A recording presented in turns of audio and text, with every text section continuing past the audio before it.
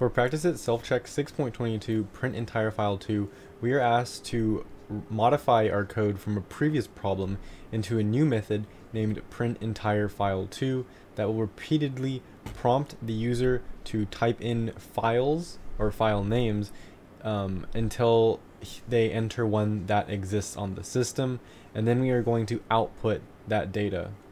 So this is referring to self-check problem 6.17 and 6.21.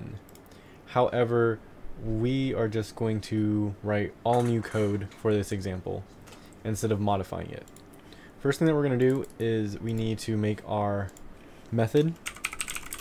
For now it's going to be public static void with the method name, parameters, and since we are opening and reading a file, we need a throws file not found exception, just in case our file does not exist.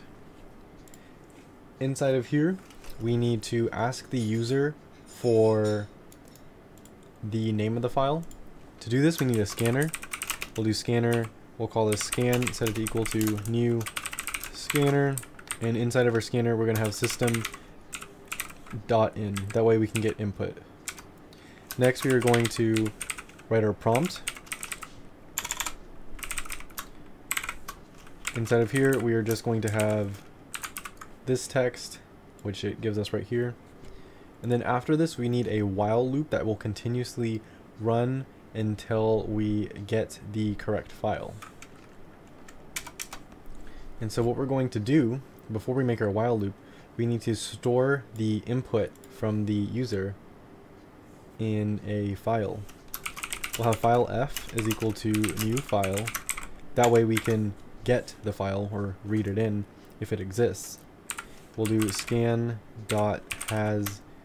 or scan.next line. After we do this, we take the next line and we store it in f. We're going to see if f is actually a file. So we're going to do while file.canRead, and we have a not in here, so it's really while file cannot read. And what this is saying is, as long as our file cannot be read, so if the file does not exist or it cannot be read, we are going to be in this while loop, which will continuously prompt the user to enter a file name. So we'll just have the same print line here, and then we will store the response in a string. So we need to initialize a string out here. We can call this current and set this equal to just nothing right now. We're just initializing it. And then we'll set current equal to the input, which will be scan dot next line. So we get the line of input, and we're using the scanner up here to do so.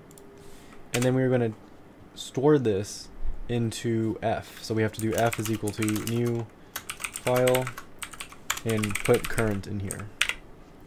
And this is going to keep running until eventually our input is a correct file, which will be example.txt. And once it's example.txt, we are going to store that in current, and then the problem asks us to read this file.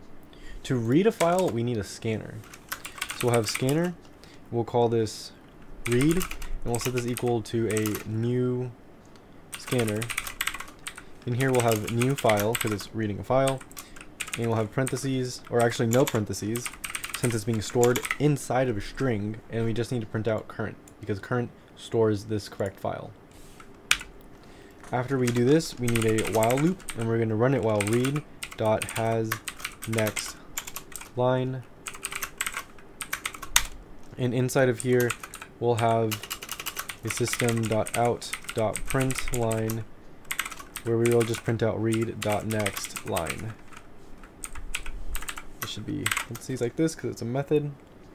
And if we submit this, we see that we have an error. One error that I can see is that I misspelled system.print. This should be system.out, so instead of an R, we'll have a T. If we submit this again, we still have issues. And another error I found was the system.out.print. This should be changed from an R to a T. So if we submit that, then it works. For some reason, it took me a while to figure out because it kept saying that there was a error with this part, but it was really that I just didn't spell the out in system.out right. But this is the correct code, and what we're doing is we're initializing current. We have a scanner for system input. We prompt the user for input. Then we store that input in a file. And then we see if that file is existent on our machine. And if it's not, we're going to keep prompting the user for a new file. Once that file is accepted, it can be read. It's going to store that file in current, which we previously initialized up here. And then we are going to just read that file, which happens right here. So this is the passing for the test, and this code will give us the desired output.